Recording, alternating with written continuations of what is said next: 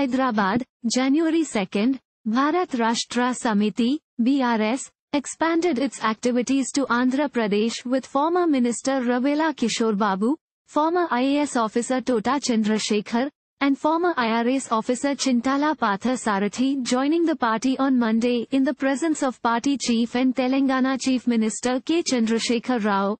At an event held at BRS headquarters Telangana Bhavan, the three leaders who were earlier with Jana Sena Party, JSP, of actor-politician Pawan Kalyan, formally joined the BRS.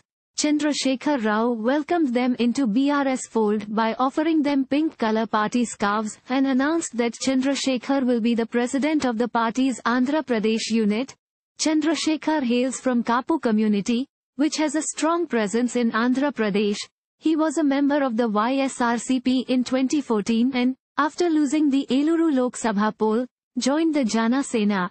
KCR, as Chandrasekhar Rao is popularly known, said Kishore Babu, who worked with Bahujan Samaj Party's founder Kanshi Ram, will play a key role at the national level in designing party policies and programs for the empowerment of Dalits.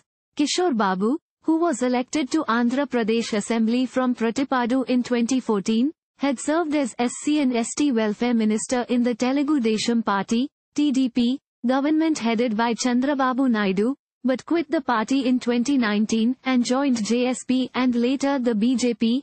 An All India Service officer from the 1987 batch, Kishore Babu had worked closely with Kanshi Ram from 1996 to 2000. Parthasarathi had unsuccessfully contested from the Anakapalle parliamentary constituency in 2019 on the JSP's ticket.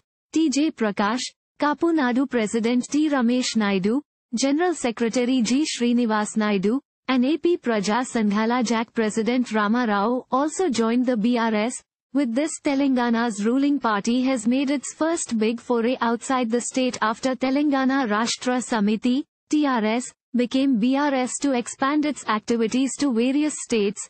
KCR last month launched BRS after the Election Commission gave its approval to the change of name. The BRS leader appealed to people of Andhra Pradesh to come forward and become part of the BRS movement to bring a qualitative change in the country. He said those who become part of this movement would get the same respect which was enjoyed by participants in the freedom movement. He also announced that BRS will launch its activities in 7 to 8 states after Sankranti. He said the party was ready to constitute state-level committees in Punjab, Haryana, Odisha, Maharashtra, and Karnataka. Thank you for watching. Please subscribe to channel and click on bell for more daily videos.